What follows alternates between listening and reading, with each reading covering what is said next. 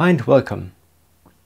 In the last video I explained the basic functions of the LFOs in a world of Blofeld synthesizer. Now I want to talk more a bit synchronization. So let's have a look on the simulator again. We are selecting an LFO with a sine wave and we are activating the synchronization, which means that the speed will be shown in different values. And these values are corresponding to notes relatively to a BPM. So for instance, 1 bar means what you call 4 beats mostly. So when you have a 4/4 beat, this would mean that you're counting to 4, and this is the length of one cycle of the LFO. If you have the value half,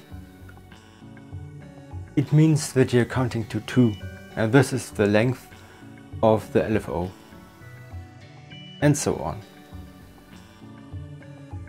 And 1/4 would be the cycle length of a quarter note. But there are also different values, like for instance 1/4 E. Let's compare it to 1/4. So I'm activating a second source and a second LFO, again synchronized, and now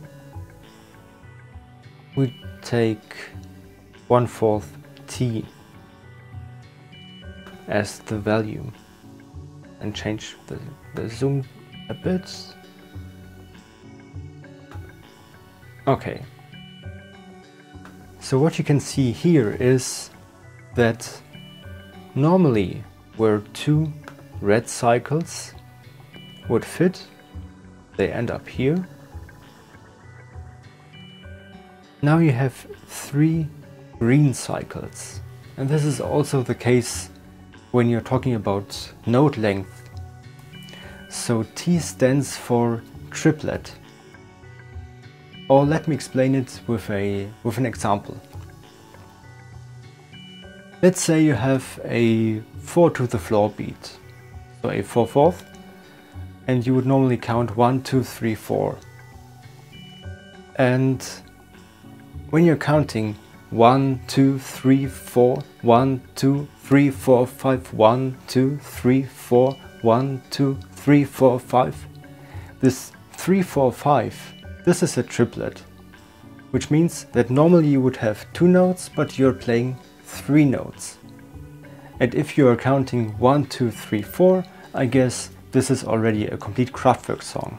But if you're counting up to 5, where you would expect a counting up to 4, there's a triplet somewhere. And this is also here, so you can see you would normally have 2 red cycles, but because the green LFO is set to the triplet mode, you have 3 green cycles. Now let's talk about the third kind of speed values which you can set, and these are the values with a dot. In this case, the dot means quite the opposite of the triplet. So normally you would expect 3 cycles, but instead you get 2 cycles. Again, we can change the zoom range, and then you can see exactly that you have 2 green cycles where you would normally expect 3 red cycles.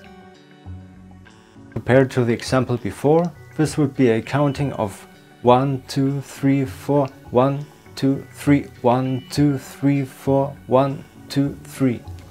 So the 1 and 2 in the second and the 4th bar are dotted notes. With all of these different synchronization options, you can create very interesting beats and rhythms, very vivid modulations, which are synchronized to the beat but seem to be a little bit offbeat. And this can make your song and your music more interesting.